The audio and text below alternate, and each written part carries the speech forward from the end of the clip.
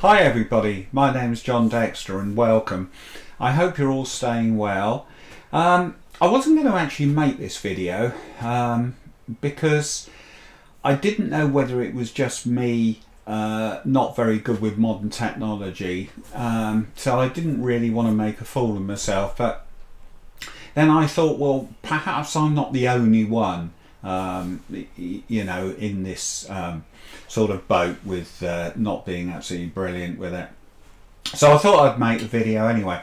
Anyway, cutting to the chase, it's about a keyboard. I have owned this Microsoft keyboard now for about a year, and it's a nice keyboard, but the issue I have with it is the letters and numbers are very difficult to see. They're not very clear at all. And considering I do a lot of my photography editing in the semi-darkness, it was really a problem. So what I thought is I'd go and get myself a backlit keyboard. And now I started to look into them, and you can buy them as cheap as sort of 20–30 quid. But on further investigation, the Logitech keyboards seem to be the ones to go for, and I narrowed it down to two. One was the MX keys and the other was the Logitech Craft. Now I really did want the MX because the Craft has got a dial on it which you can use to help you with your editing. You know, you can turn it and you can push it. It makes life easier. I'm sure if you are thinking about getting this keyboard, you'll know exactly what this little, what they call the Craft, does. But the MX keys was nowhere to be had. No one had them in stock. Whether it's to do with the situation we're in at the moment, I really don't know, but they just are not available. So although I thought this little button on the Craft I probably couldn't use, because the only apps that it appeared to support were things like Lightroom or Photoshop or Google, that sort of thing. I think there were about 7 apps which they supported in their software. So I thought, well, it's a beautiful keyboard. Even if I don't use this little dial, I've still got a lovely keyboard, and it's backlit, and the beauty of it is when you put your hands near it, the lights come on, and when you take your hands away, it goes off, which I thought was a nice touch. So I thought, well, even if they don't support the sort of apps I use, they may do in the future. Downside, it was £190, just under, from Amazon, but I thought, oh, what the hell, you know, in these times we need something to cheer us up. So I actually went and bought it. Now this video is going to be showing you, actually I'll show you the keyboard. There it is, and this is what they call this little knob is what they call the Craft, and you can turn it and push it. So yeah, beautiful little keyboard, really pleased with it. But as I say, this video is going to be about what I discovered that you can actually use this little dial for. And it's not just for the apps that Logitech support, it is actually for other apps. And I'm going to run through with you how you can use it, how you can set it up. Because I sort of watched all the tutorials on YouTube, and there's loads of tutorials out there showing you how to use this in Photoshop and Lightroom, but there's absolutely no tutorials showing you how you can use it in other apps, which I thought, if I make this video, it might help you if you're considering buying one of these and you thought the same as I did, that, you know, you're not really going to get full use out of this little dial because it's not supported, then this might help you, because in actual fact you can use it in a lot of apps. So anyway, enough of this. Let's get stuck in, and I'll run through the software with you, how to set it up in other apps, and yeah, we'll go from there. Okay, so when you first get your keyboard, you have to download the Logitech software, and it's Logitech options. Once you've downloaded that, you'll be presented with this page here. Now, if you go up to all applications and click on that, you'll basically be presented with this page here, which runs through all the applications that Logitech support. Microsoft, Excel, PowerPoint, Word, Firefox, Chrome, Edge, Media Player, and then you've got all your Adobe Photoshops and Lightroom. But if you go back, you will also see that it has brought up on the screen all the applications that you have on your computer. Okay, every single one. But I thought, well, that's strange because they don't support these apps. The only ones they support are the ones I've shown you. But this is how you can actually program some of your other apps for this little crown dial. Now, the three main ones that I wanted to be able to use it with, if I could, was my editing software is Nikon Capture NX2. The Nikon NXD is the software I use to sort my files, and Shotcut is the application I use for editing my videos, and they were the three that I really wanted to use. So what I thought is I'll go down and click on one of those, the one that I want to see if I can program. So you find the one you want and click on it. Now let's do Shotcut first. So you click on Shotcut and it comes up here in the right hand corner. If you now go to Crown, it shows you the three options you have for this little button or this little dial. The first one is turning, the second one's pressing, and the third one is press and turn. Now the press and turn, if you click on that, it says you can only change this function in all application settings, which ended up not really being... Let's just go back and put it in all applications. The only thing that does is volume, brightness, media control, desktop switch applications, or none. I've just set it to none because I'm not really going to use any of those.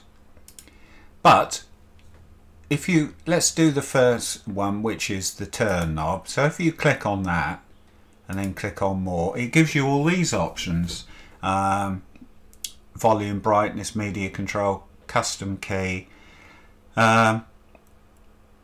desktop, blah blah blah. Anyway, so let's go back and put in Shotcut up here. Now press on this key.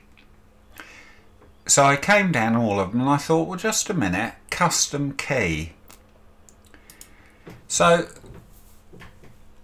I should be able to preset a keystroke in there that I can use in the application. And one of the things that with Shotcut is when you have your timeline down the bottom, reducing the size of the timeline and increasing it, you have, I'll show you in a minute. I'll go into Shotcut and show you. Okay, so I've come into Shotcut. I'm just going to open up a file. I'll open up my intro, bring it down into the timeline. Now when you've got a long big timeline, you've got this minus or plus, which actually reduces the timeline or increases it. But when you've got a really long timeline, you're sitting there clicking this for ages. So I thought, wouldn't it be wonderful if I could use this little dial to be able to increase and decrease the timeline. So I thought, well, it's a minus or a plus, So let's go back into the Logitech software, and we've now got Shotcut in the right hand corner. Go to the crown, turn key, go down to custom key and just click on that. Okay, and you've got this window here. So if I click on that and just put in plus, click on that one and put in minus, I wonder if that's going to work. So let's go back into Shotcut now, open up my intro video, put it in the timeline. Right, let's see if that works. Look at that. Absolutely, but imagine the time that's going to save you. So I thought that's absolutely fantastic. So right, I thought, what can I program the push on the little button I could do? Well, if I look over here, this is the split icon, and it says split at playhead, and then it's got in brackets S. So I thought, if I go, let's not save that. If I go back into Logitech options, up to applications, Shotcut, crown, come to press, go down all my options until I get to keystroke assignment. I've set it to S. And then I go back into Shotcut, see if that'll work. So I press the little crown and bingo, it's actually split the video. And then I've got the increase or decrease. There we are. And that's where it split it, and I can split it again just by pressing the knob. So I thought, this is absolutely fantastic. The only downside of this is you can only program one setting for the turn and one setting for the press. But you know, that's still going to save me an awful lot of time in Shotcut. So I'm being able to make use of this little dial. And the beauty of it is, now if I come in and put in my editing software, which is NX2, I can then program the turn and the press for something completely different in NX2. So if you had 10 different applications, you could put in 10 different settings, 2 for each. So yeah, I know if you have Photoshop or Lightroom, you can actually use this little dial to do more than just the 2 settings, but this is better than nothing. So I've been able to program Shotcut, I've been able to program Capture NX2, and also my file sorting. Absolutely brilliant. And the other one thing you can do, let me come out of this. And the other lovely thing about this is these top buttons you can actually reprogram if you want to, and I've actually used that. I actually went into